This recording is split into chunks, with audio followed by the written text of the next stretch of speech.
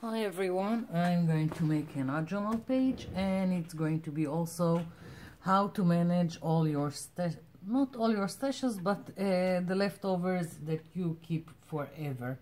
So I declared a war on my stash of leftovers, and here I've got a bunch of black and white and not so black and white, and I've got all this, which is all the colorful painty papers and all kinds of wipeouts of excess paint, and it's just everything that we keep. And I've got jelly prints here that I've already used, and well, it's becoming unmanageable, and I think when we go to sleep at night the stashes are multiplying.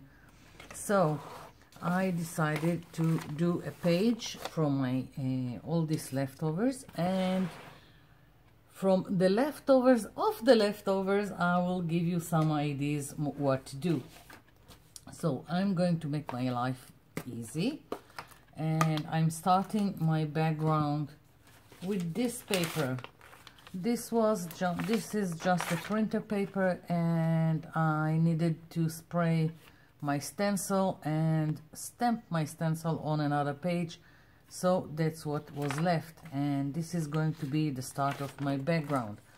So I'm taking a brush and just plain white glue, and I'm going to put it all over my page, and I should have done it before because it's worrying and it wastes time. Never mind, I'll be quick about it.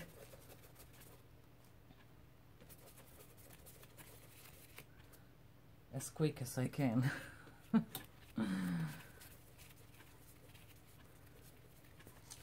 Don't know if you've noticed, but I still have a raspy voice. Don't know why. Can't get rid of this scratchy throat. So my apologies in advance.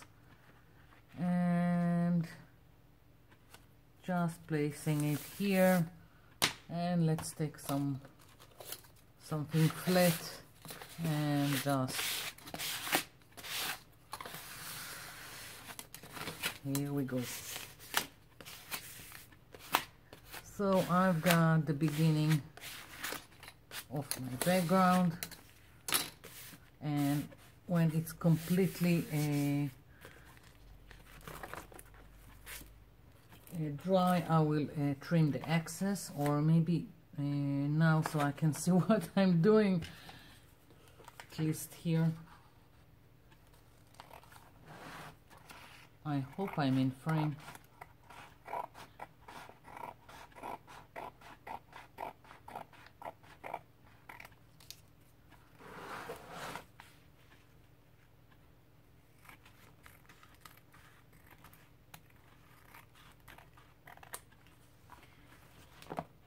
Okay, so just some painty paper in the background. I'm going to take like I've got this leftover, and I want to start cutting some rectangles, just building some layers. I'm not measuring, I'm just trimming. Don't know what will come out of it. Just need some pieces so I can play around. This is just a page from a coloring book, and you don't have to have a trimmer. Most of the time I don't use the trimmer. Now for making things a little bit more quicker, I'm using the trimmer.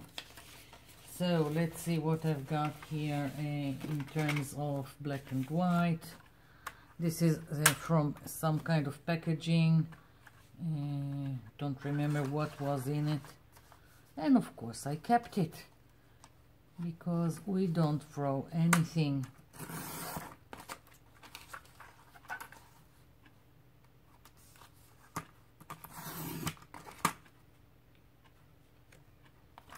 Just laying around for now, don't know the exact thing that is going to come out of it. Another packaging. This was for, I think it was a punch.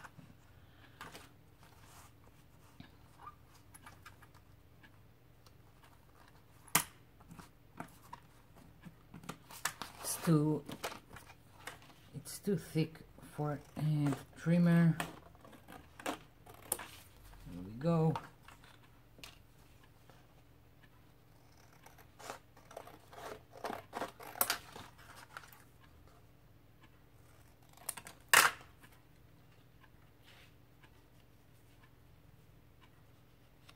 Just going to play around with the rectangles. We'll see what what will come out of it.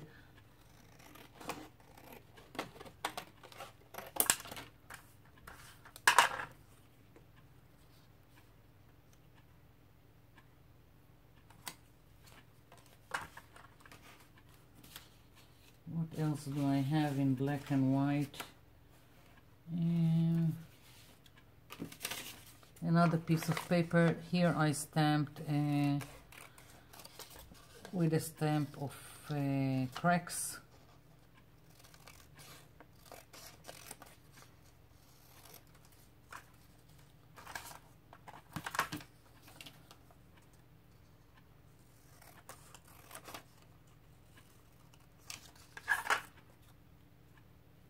Yeah. So basically now it's just the rectangles, and that I'm going to glue down, something like that, and I'll be back. We'll continue once it's all in place. I'm back. So I've glued some pieces, and it still looks like a mess, but it's still in the works. It needs to dry. I'll trim the excess once it's dry. And moving on, I'm moving this aside. And one of the tips I've told you about is when you've got leftovers of this kind of paper, several things that you can do. And what I'm talking about is, like, if I've got something that I took a circle out of. Now, what I've done when I went through my stash is, if I could take from this paper the size of an ATC, then I would mark it and take out an ATC. But when I've got this kind of a leftover, what I'm doing is just taking it to the trimmer, taking out whatever rectangle I can take out of it, and even making more. And now I've got this stash of a lot of rectangles that are going to be used to make a very colorful background. So this is one thing. Here again I need to trim.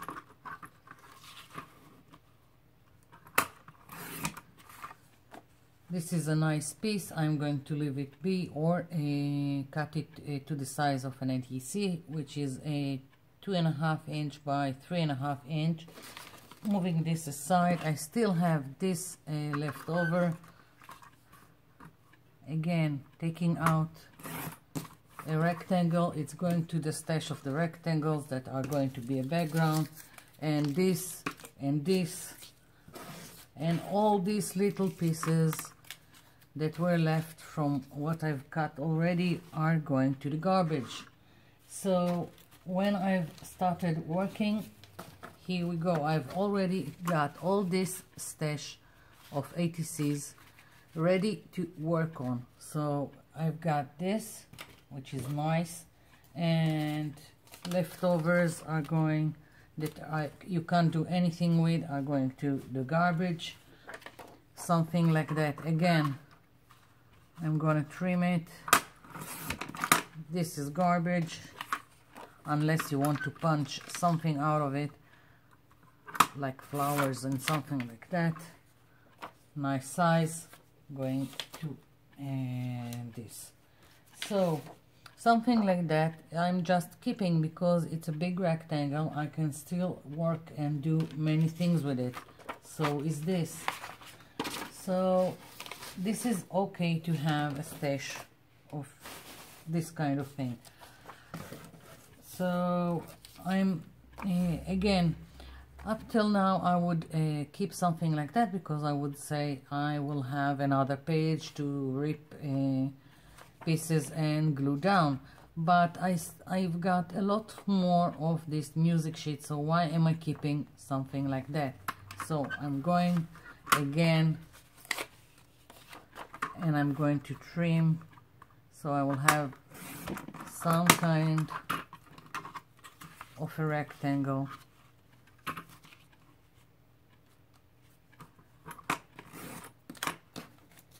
Here we go. Something a little bit more manageable than what I had up till now. So now for the colorful part of the odd journal page. I haven't forgot about it. So I'm just moving aside everything. And I've got all kinds of leftovers of painty paper, jelly prints that I've already used, made all kinds of collages. And what I'm doing is I'm making it's not a circle, it's not a triangle, it's just something that I decided on the shape. I'm going to make some fun whimsical flowers, and I want them as loud and as colorful as I can make them. Taking out the shape. I've already made several, so we won't have to waste time. Here we go. Really don't have much more to do with it, and I've got so many jelly prints, so why am I keeping it? Again,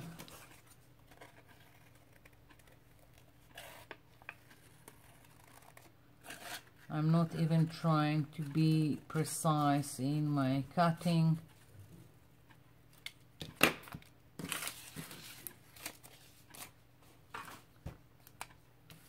Just going with a permanent marker, so I will have nice edges.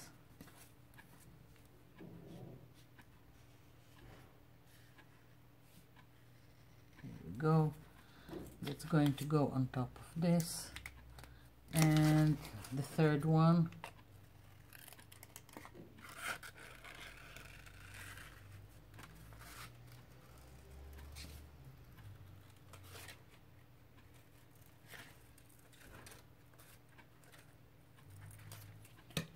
Here we go.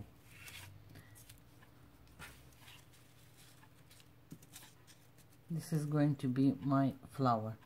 So now I've got left with this, and this is here I can make take out at least one size 80C. Now this paper is flimsy. It's a printer paper that I've jelly printed on, but it can be the backing of an 80C card. So I'm just marking. Always have a template for everything, just easier that way.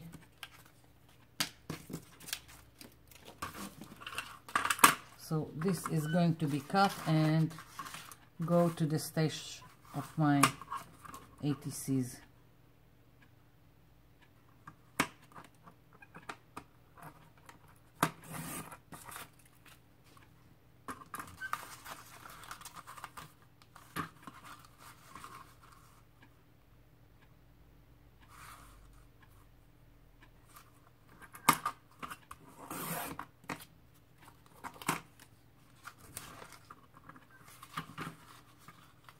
go.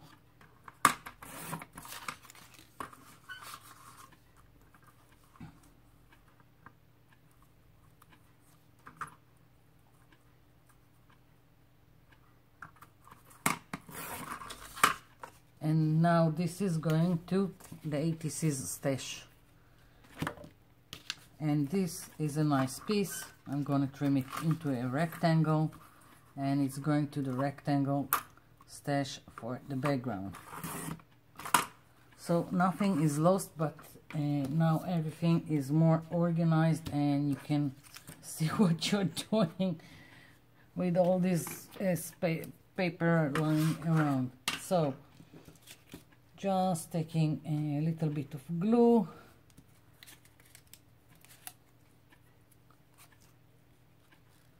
not trying to put them straight. I want them whimsical, I want them fun. Here are my other ones that I've made, as colorful as I could make them.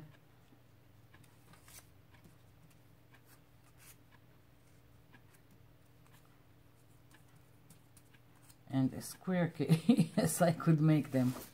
Here are my flowers.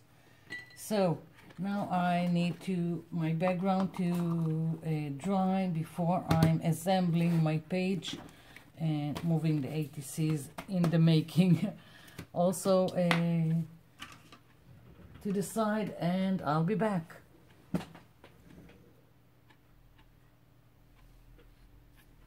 I'm back. So here's my background.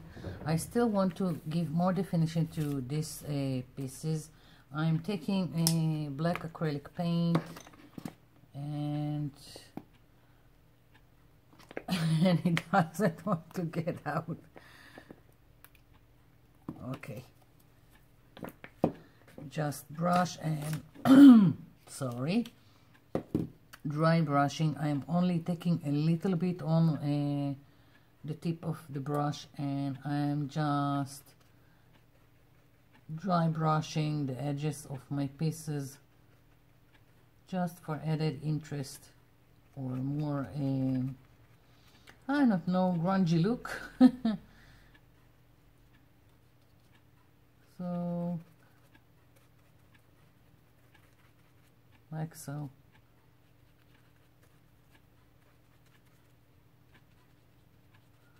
I don't want all this black and white to just disappear.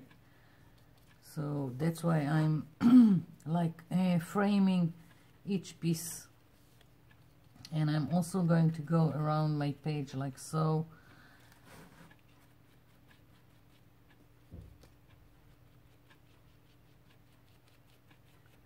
Not trying to be accurate or anything. Just as I said, just making all these pieces have more definition. Of course, you don't have to do it like this. You can take a Stabilo all-purpose, and I just didn't want to add more water here because to activate the Stabilo all you need the water. Oh my god, my throat is killing me.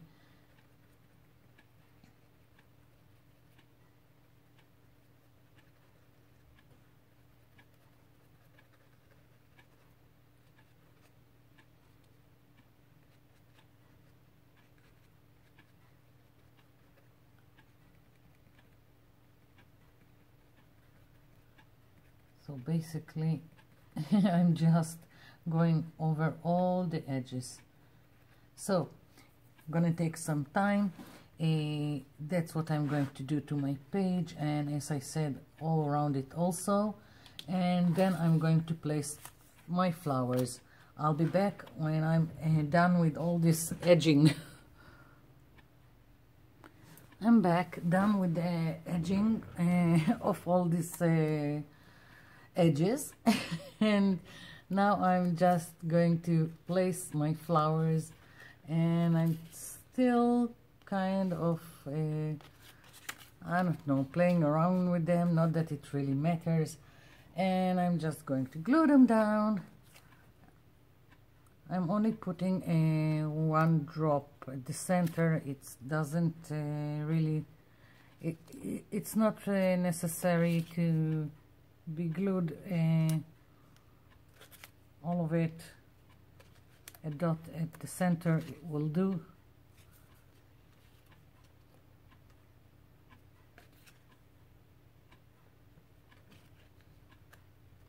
Yeah, that's my flowers, and now I need a stem. I'm going to take this is puff paint or 3D paint or tulip or many names for this product. So I'm just going to draw some stems in the hopes that it will work, because it always clogs.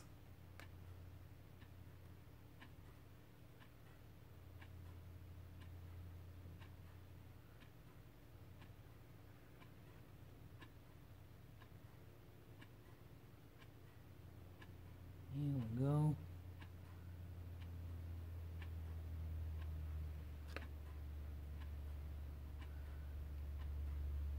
Don't really care where they are going.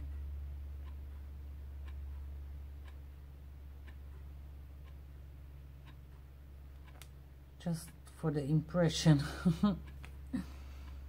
And that's my page. That's my crazy colorful page.